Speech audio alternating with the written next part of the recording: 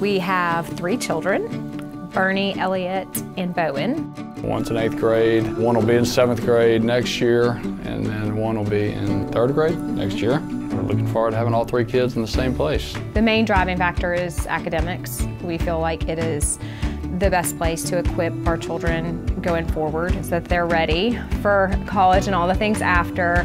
But more importantly, we're excited about the changes that can occur going forward, particularly for the lower school, and then as it feeds into the middle school and high school. That's why we chose to join this adventure. It also is well-rounded with all different aspects that they'll need for life going forward, but they can also experience now. And that includes the travel opportunities, that includes sports, it includes, advanced computer and robotics and whatnot. And so we've seen a taste of it, and certainly more to come, but that's why we initially chose it.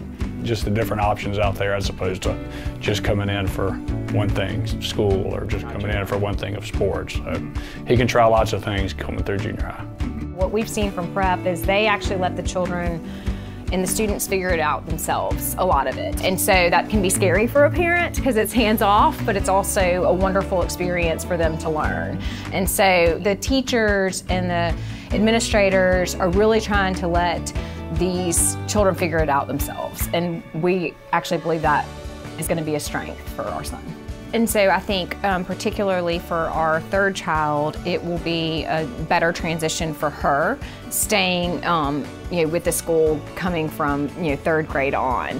And it's an exciting time to be at prep. I feel like she will embrace the new experience and will grow with the school as well. And having a fresh start with a new curriculum and forward thinking really is going to allow the school to help better prepare our children going forward. I think they will each have their own unique experience here. I will say that. I don't expect it all to look alike, that they're all very unique and different, and that's a positive of this school too, because I don't think any child has the same path at prep, and our children will be no different. They will all have a different experience, and we're excited to see that.